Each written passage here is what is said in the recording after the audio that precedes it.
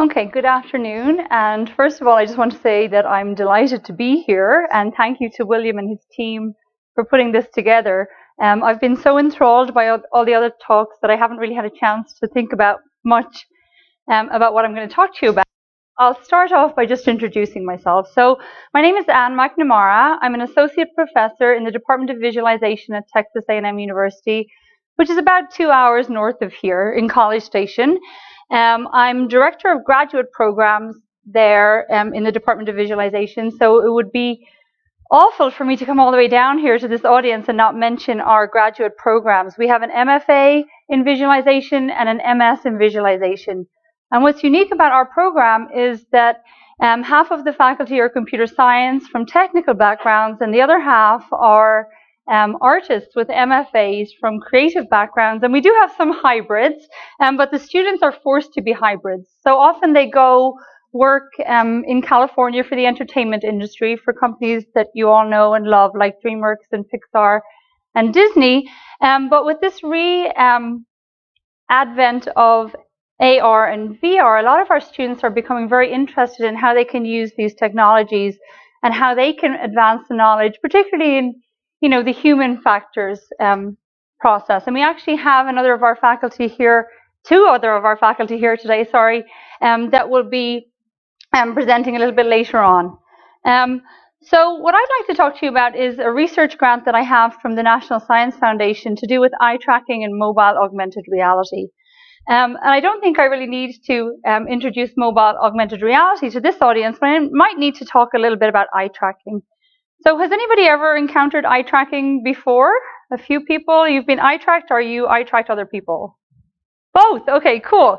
So eye tracking allows us to monitor the eye movements of people, and it just gives you a little bit more insight into where people are looking in a scene or at a scene and where they give most of their attention. So eye trackers come in lots of different forms.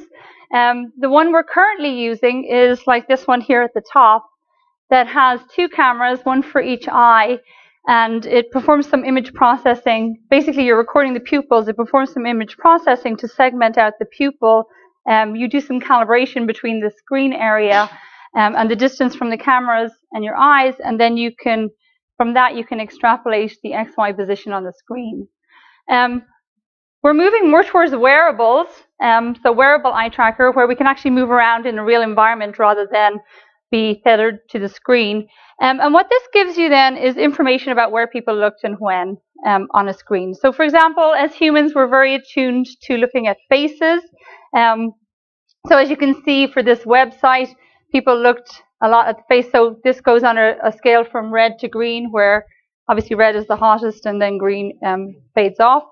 So the red spots are where people are looking in the screen. And this can help with a range of applications from web design to game design to even the question I just asked this gentleman about presenting data in your peripheral vision.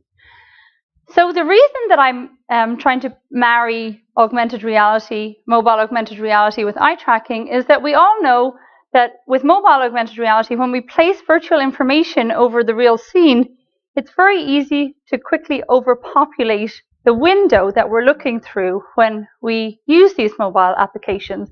So for example, if you're using your tablet, then if you put 100 labels on there, whether they're text or graphics, then you're quickly going to obscure your real scene.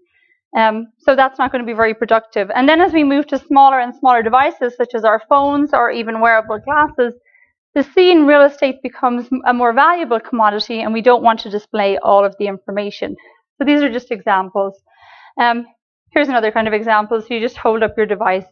I don't think I really need to describe this. But as our devices get smaller and smaller, then this becomes a more important issue. So there's actually two research projects I'm going to talk about today. And the first one is to try to use eye tracking to help improve view management. And view management is just the term that we use to manage where we place the labels and when on the screen. And the second one is to take advantage of the fact that we can actually influence where people look in a scene and aid scene navigation through gaze direction techniques. And we'll come back onto that one later. So for view management, well, we all know we can place virtual information over real information in a scene. But as I already mentioned, this can quickly overpopulate the scene, and that means that the real objects are occluded, but also the labels, the very information that we're trying to parse, overlaps with each other and quickly becomes occluded. And of course, there are strategies to minimize this. You wouldn't just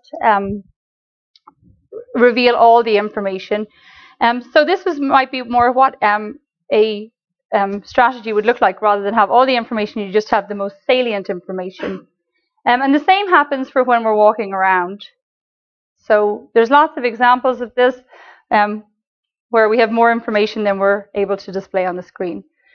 So the proposed strategy that we have is that we have people in an eye tracker, and basically it records the position of your eyes. And rather than display all the information, we just display the information where the user is looking. So for example, if I had a tablet in here, and I had all the virtual information of all your names appear above your head, then I might quickly fill up my tablet with names. Whereas if I just wanted to look at Meg over there, and I could pair my eyes to just look at Meg, just Meg's information would appear. So we started off looking at ways to try to do this. So here's kind of a quick mock-up. We can break the space into quadrants, and then here we have kind of all the available information. And then if we break our screen into different areas and we find that the eyes are tracking here in this one quadrant, then we can just display that information. And even that small step gives us a lot cleaner information, because now your view of the real scene is not occluded by all those unnecessary data labels. And what's nice about this approach is that the eye tracking doesn't have to be perfect, right? So eye tracking, different eye trackers can give you different accuracy and different resolution of where the pupil is in relation to the scene. And for this application, it's nice because you can just say that if the eye is in a certain region, an area of interest, rather than at a certain pixel value, then you can trigger the virtual labels. These are just other examples. So what we did to evaluate this was we ran a user study. And to do this user study, what we did was we first presented the participants with all the available information for a scene. And we had 10 different scenes, and we just picked them from everyday scenes, like a farmer's market or a used car lot. We had a cereal aisle in the grocery store. We had a garden center with different plants. And we asked people questions like, how much is a pound of green peppers? So they would have to locate the green peppers, locate the label for the green peppers, and then locate the price per pound for the green peppers. And we might also ask them the origin, the country of origin, the state of origin, whatever information is embedded in your scene. So this would be all the information. And then we looked at existing strategies for view management, which would just give you some of the information. And this was one that was actually, this was an eye tracking one, and it was based on spatial information. So if the eye point was within a certain range of this, then this label would be displayed. But also other labels in that region would be displayed at varying degrees of transparency. So we also had to think about how to present the labels in a fashion that was gracefully degraded. So if you had labels just pop up and disappear instantaneously, then that's what's called like a Midas touch project or problem, because the actual action of popping the labels in your vision causes you to look at them. So that would lead to something else. Okay. So then this was just the one with the eye tracking. So we did this first on a desktop on a 22-inch screen, and we didn't find much differences between the case with all the labels and the case with just the eye tracking base or the gaze based labels. And we think that that's because the screen was too big. So then we gradually made the screen size smaller, and we did it on the size of an iPad and the size of an iPhone. And as we made the screen size smaller, we found bigger gains in using this gaze-based approach. So we've only managed to do this on the desktop so far. Our next step is to move this out into the real world. And we've actually ordered a new wearable eye tracker, and of course they decided to change out their cameras at the meantime, and it's on delay. But our next goal is to take this out and actually run these experiments in the real world, where people are walking through scenes with a tablet or with an iPad, and at the same time wearing an eye tracker, so we can present the labels based on where they're looking in the screen. So that's kind of our first project. The second project is to know that we can, when we're looking at a real scene through a lens, we can do whatever we want to the information on the lens to either highlight regions or to make regions fade away and not be as interesting.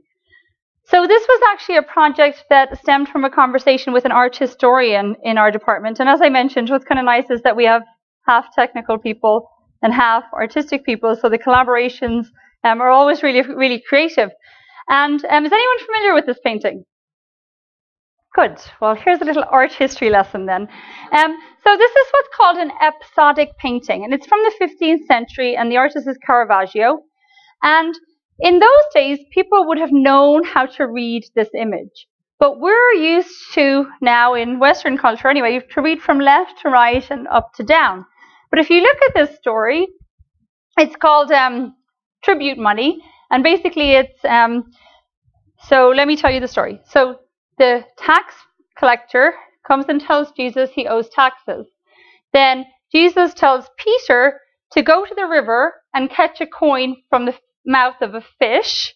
Then if you look over here, here's Peter doing that action, taking the coin from the mouth of the fish, and then we go all the way over here, and there's Peter paying the tax collector, right? So if you just look at this painting in general, you probably didn't notice that the characters are wearing the same clothes, right? That's how you kind of identify that. Here's your tax collector, and here he is over here. So the frames of the story are not in the same order as we would expect them. So what we thought we could do was use this ability for us to change the actual content of the images to draw attention to them. So here's the story again, just the tax collector, he goes over to do the fish, and then he's back to the start. So before I had this conversation with the art historian, we had done some research on 2D images called subtle gaze direction. And based on the question I asked the presenter before, Christopher, what we realized was that our peripheral motion is very attuned to motion. So you know, sometimes you think you see like a bug from the corner of your eye, and then you look and it's really nothing at all, or the bug has moved on. Well, we thought we could do that with images. So imagine this is your image, and this area is where I want the user to look. Well, I can do, and the user is now looking here at F. That's their fixation point, where they're currently looking. So I want them to look over here. And this is in their peripheral vision, and I know this because I'm tracking their eye position. So if I do something over there, something really quick, something really subtle, then I can draw their gaze over there. And then if I repeatedly do that, I can draw the gaze around the image. So you can kind of see how then we saw this as a good partner for the story in the previous slide with the art history. The other thing I didn't mention was that we would actually turn off the something we were doing, which was actually really just a small luminance modulation in the image, where we cycled it from black to white in the brightness channel. But basically, because we were eye tracking, we knew when the person would move their eyes, and we have these rapid eye movements called saccades. So we knew when a saccade was triggered, and we could turn this off. So it's kind of like that bug when he goes missing, right? So when people started to look, you're essentially blind during these rapid eye movements called saccades. We would turn it off, and they never really knew why they looked over there. Okay, so that's where the subtle comes in. Okay, so this is example results. We did a study, and we had about 25 images and 25 participants, and we asked them a question which wasn't really related to the image at all, or what we were trying to do. We asked them what was the quality of the image, and they were all photographs of the same resolution, so they were all the same quality.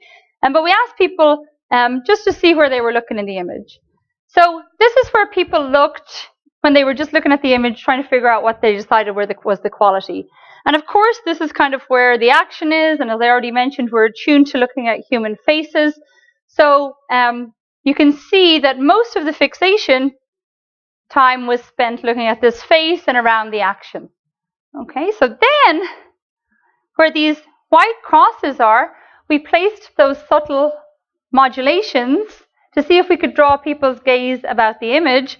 And you can see that that's very different, a very different pattern of viewing than when the image was not disrupted at all. Okay, so we did this for a whole bunch of images, and we showed that we could actually direct gaze around a 2D image. And here they all are together, just so you can see them again. So then the idea was to move this into a mobile augmented reality space. So you have your iPad, and you can walk into the gallery, or you could look at it just as a print or whatever, and you hold up your iPad in front of it, and you can do things to the image at different times. You can barely see it on here, but things like change the brightness, change the dodge, change the contrast. And so we ran some experiments doing that.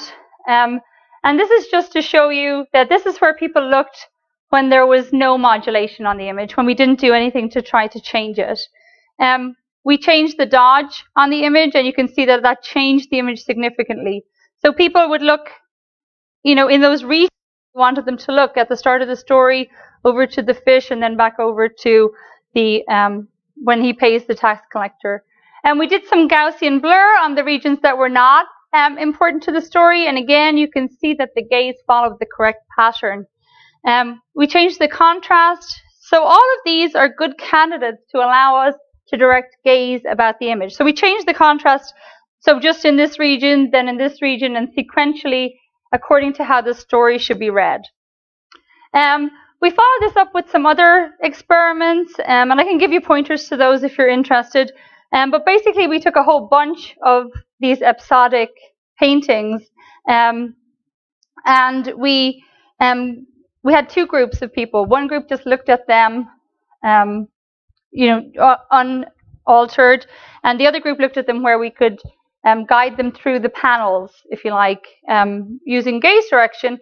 And then we asked people to lay out the panels in order of the story. And the people who had the gaze direction did significantly better at laying out the panels in the correct story order than people who did not have gaze direction. Okay, so just some acknowledgements. As I already mentioned, this work is supported by an NSF Career Award. Going forward, we're looking at not just use of the eye tracking in AR, but also in VR, and these are some of the hardware spaces that we're actually experimenting in at the moment, because we feel like rather than try to do this mobile AR work in the real world, we could actually do it in a virtual environment and have more control over our stimuli. So I hope that some of you have some interesting questions for me or feedback. I'd be delighted to try to answer them, and thank you for your attention.